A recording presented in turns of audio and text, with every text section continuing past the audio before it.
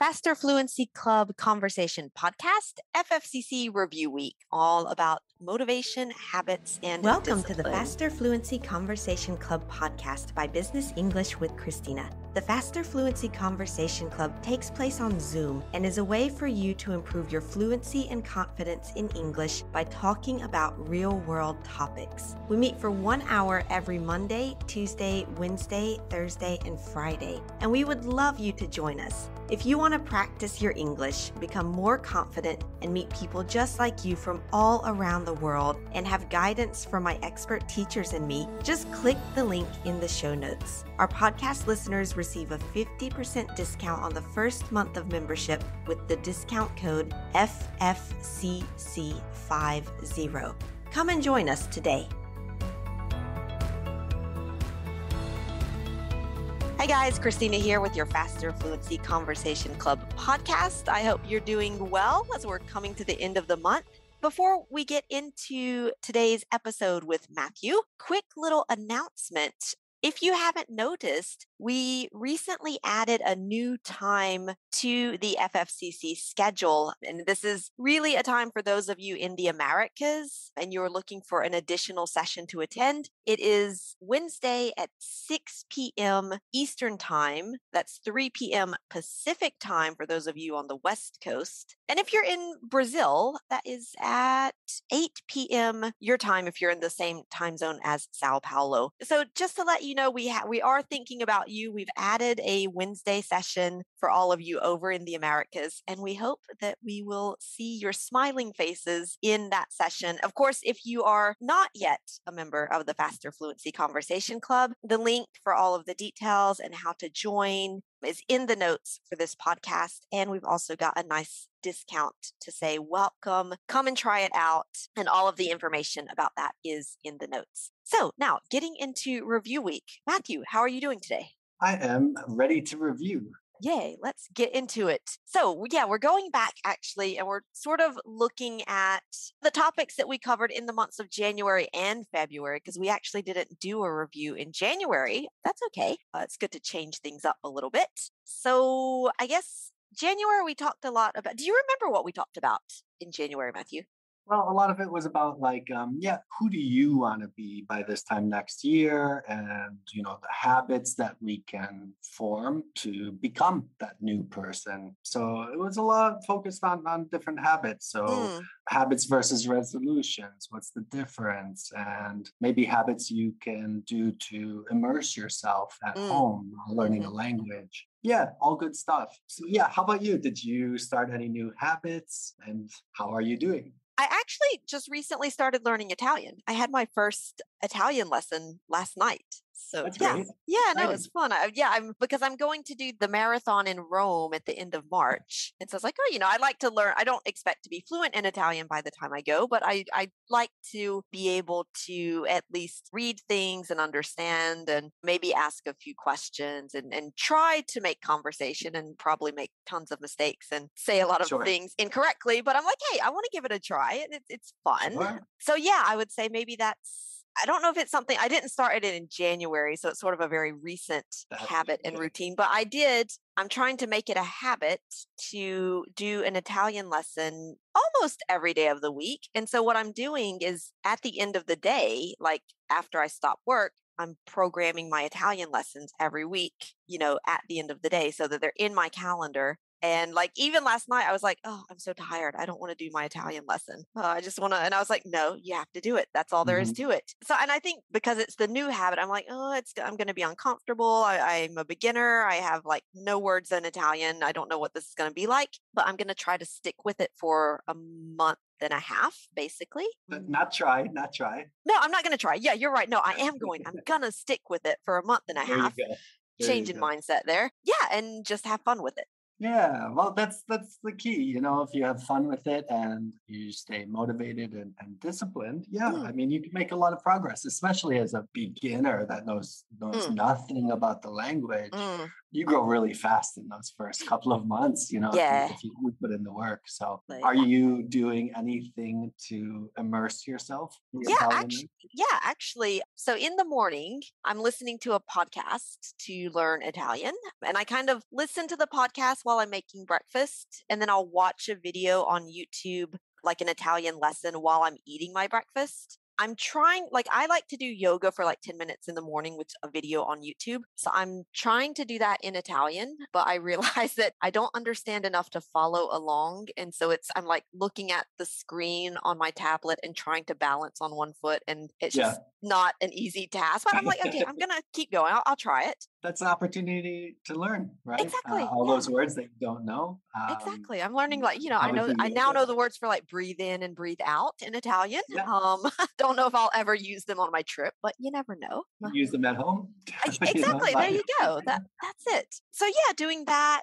I've got my Italian lessons every day. I think the next thing I want to do is, now that I'm starting to do the lessons, is now take some time each day to create maybe like 10 flashcards of the things Yeah, that I that's great. learn in my lessons. Very good. I mean, those So- are all things I recommend to the people I teach. So, Exactly. I'm like, we should probably practice what we preach, But yeah, what about you? How's your habits and resolutions and all of that from the beginning of the year?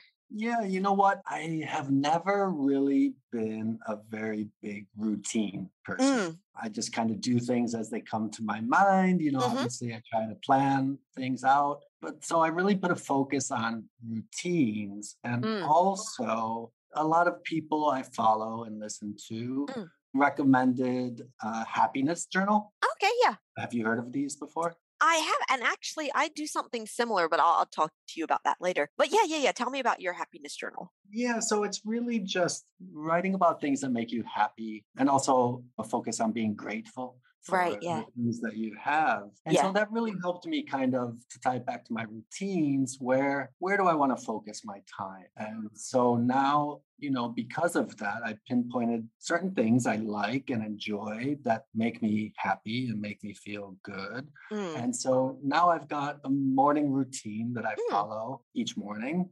And Yeah. it's just really, really a great way to start my morning and to allow me to feel good, like throughout the course of the day. And by following it, I find that like I can give myself a pat on the back. Like, okay, you started the day off like on a really good foot. Let's continue that momentum. Yeah.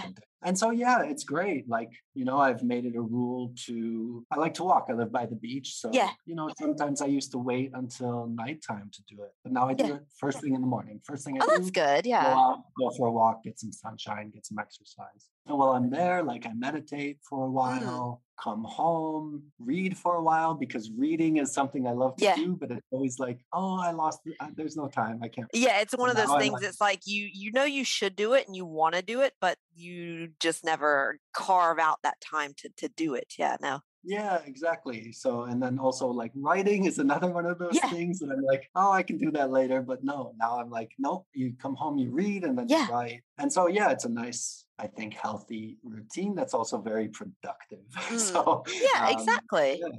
Yeah, no, I think it's, going back to, when we talked about like motivation versus discipline. And I think it's like having that discipline, like you said, maybe in the past, you're like, no, I'll just go out and go for a walk at night or whatever. But like having the discipline to, when you wake up, saying, I'm not going to jump into my emails or go on social media. I'm going to force myself, like quote unquote force myself to go out and get the walk in the morning, get the sun, and having that discipline to push yourself to do something that you know is good for you and you know that you really enjoy it and you know that it has benefits for you. But it is sometimes easier to just kind of slip back into that, wake up, check Facebook, check my emails while I'm having my morning coffee. And it's so toxic too. You can read like a bad email or something bad in the news, and then you're just like starting the day off on just a bad foot. And so it's such a big difference in my life where I don't need to like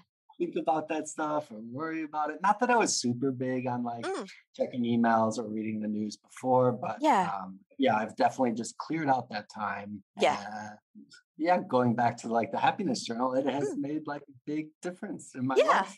Yeah, no, So it really does. It's like it sounds a little corny, but you're like, no, just write down one sentence, something you're happy about each day, and it really does change the way that your brain is wired to think about.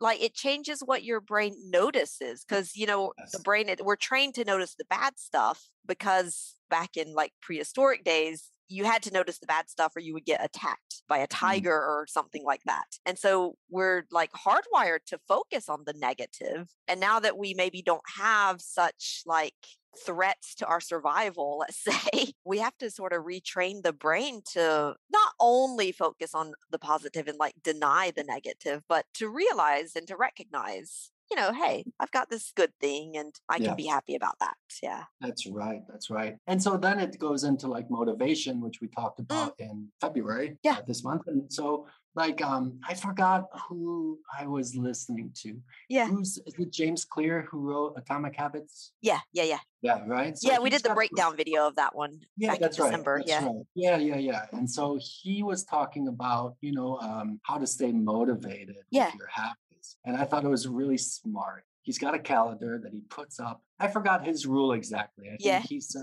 like, if you do something, check it off. I'm a big person on checking things off Oh my because God. it Yeah. gives me that So yeah. satisfaction, a little reward for Get those really of you excited who about keep this ticking off tracker. boxes. Yeah, exactly. And so it's like he had like, I think it was a 1 day rule or maybe a 2 day. I Mm, give myself a 2 day rule. yeah. So if I do miss my morning routine 1 day, then yeah, I really want to do it the next day. And if I miss it the second day, that's it. I can't miss it again.